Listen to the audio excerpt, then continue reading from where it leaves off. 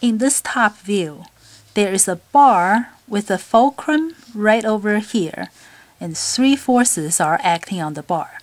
The angle here is 30 degrees and the angle here is 53 degrees.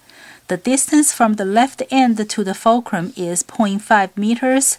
From the fulcrum to here is 0.4 meters. From here to the right end of the bar is 0.8 meters. We want to find the torque produced by each force and the net torque on the light bar.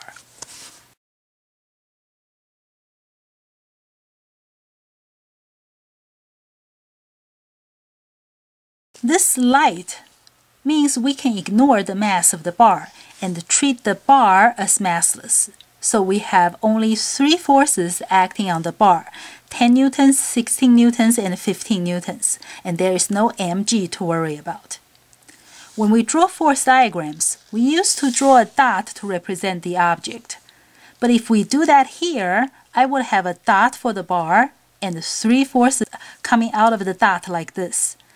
This force diagram cannot tell us anything about torque because we cannot see any axis, distance, or lever arm. Therefore, when we deal with torque, we have to draw each force at the exact location where the force acts on the bar. Let's find the torque produced by the 10 newtons first. And that will be the perpendicular component of the force times the distance. Now, this 10 newtons has no component that's perpendicular to the bar. So the perpendicular component of the force is 0, therefore the torque is 0. Or, of course, we can use the force times the lever arm.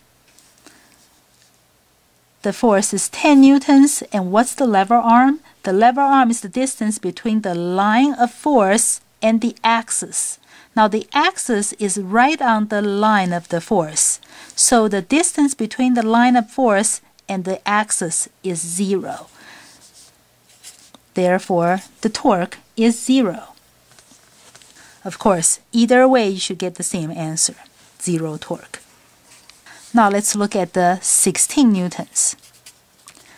We can use the perpendicular component times the r. We can draw a rectangle to find the components of the 16 newtons.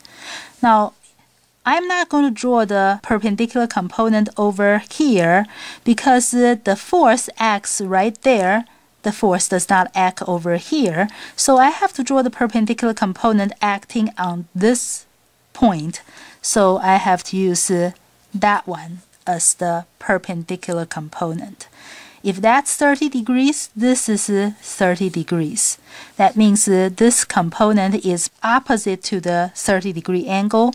This is the sine component. So the perpendicular component of the force is 16 times sine 30 degrees. And then the distance, of course, is 0.4 meters. Or, of course, I can use the force times the lever arm. The force will be the entire 16 newtons. The lever arm will be the distance between the line of force and the axis. So it will be this perpendicular distance. This would be the lever arm. The lever arm is opposite to the 30-degree angle, so it's the sine component. If we look at this right triangle, the hypotenuse is 0.4 meters. So the lever arm, the opposite side, is the hypotenuse 0.4 times the sine 30 degrees. So as we expect to have, these two, of course, should be the same. So either way, you get 3.2 Newton meters. Torque, just like force, it is a vector. It has a direction. For us, in these cases, we can just look at the torque as a clockwise torque or a counterclockwise torque. So the 16 newtons, what do you think? Does it give us clockwise torque or counterclockwise torque?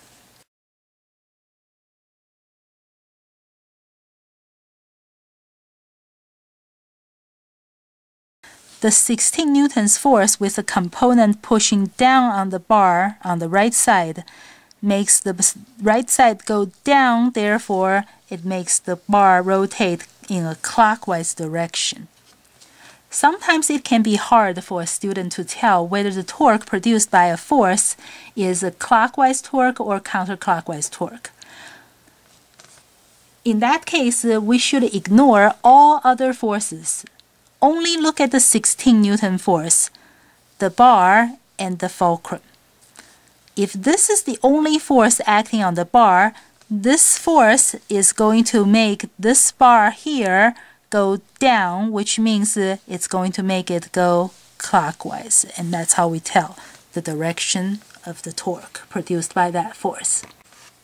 Now let's look at the torque produced by the 15 newtons. Again, there are two ways we can find that torque. We can use the perpendicular component of the force times the R.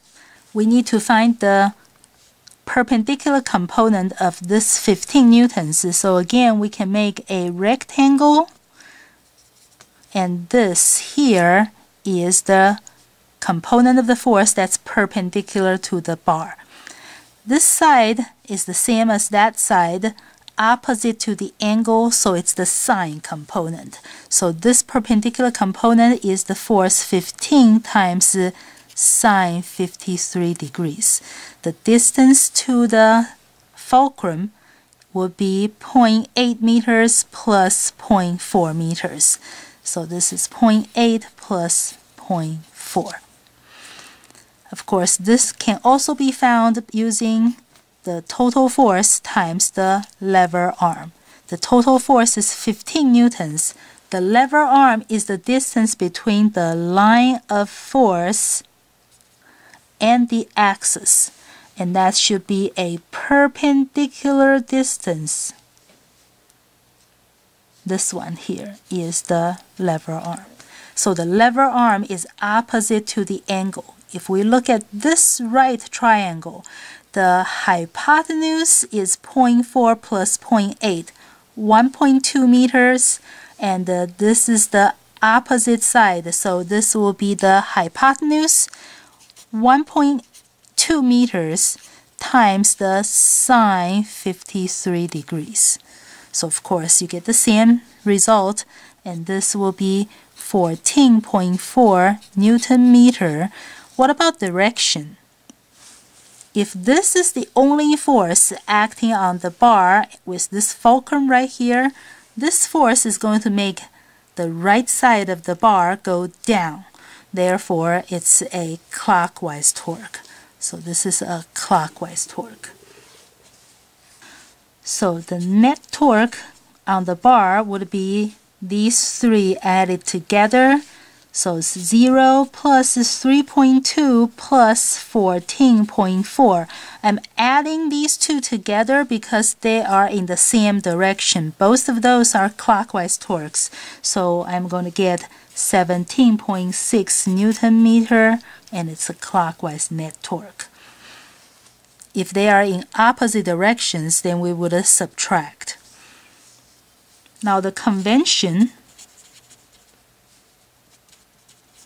is that we would use positive for counterclockwise and negative for clockwise torque.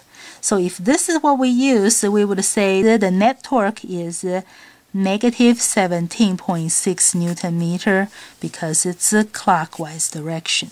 But of course, you do not have to use positive for counterclockwise, negative for clockwise. You can also use positive for clockwise. In that case, of course, counterclockwise will be negative.